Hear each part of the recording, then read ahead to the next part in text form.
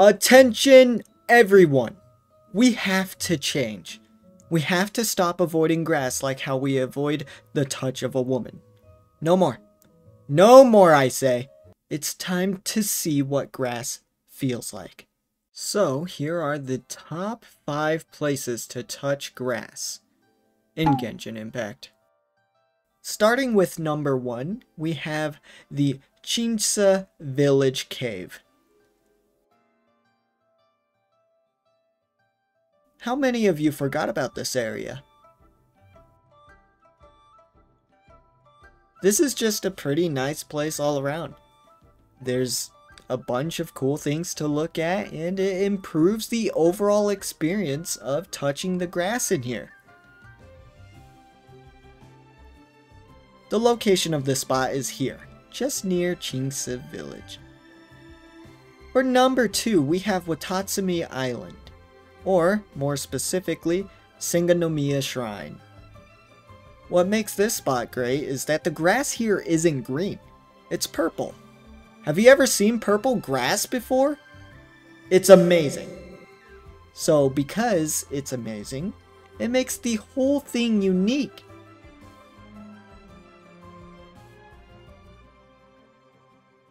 This grass is very pristine, and the scenery here is top notch. Definitely a 10 out of 10 place, would recommend. For number 3, we have Windrise. The whole area of Windrise. This place just has a lot of grass. And on top of that, you have a big girthy tree. Very nice. Everywhere around you has pretty good immaculate grass. And to add, this place just feels, I guess, romantic? I don't know. Maybe the only reason I say that is because of when the Traveler rizzed up Noelle. For the number 4 spot, we can't go without mentioning Sumeru. Literally the nation of grass.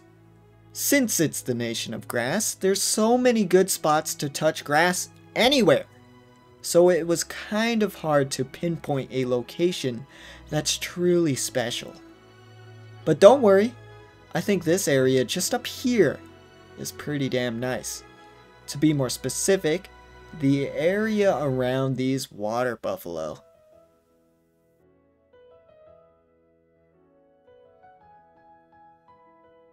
This place is just relaxing.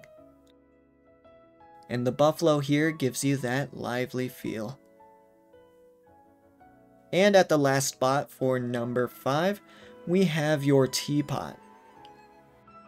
I know a lot of you neglect your teapot, just like you neglect touching grass. But hopefully, I can convince you to go in your teapot. This place has a wonderful experience for touching grass. Has a nice atmosphere. And the reasons for why? Well, not only can you add your own touch around the grass here for the scenery and uniqueness,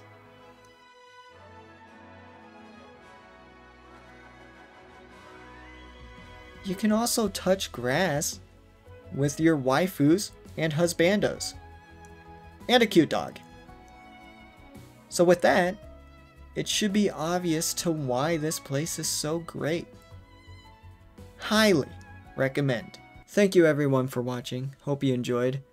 Please do not take this video seriously. It's a joke.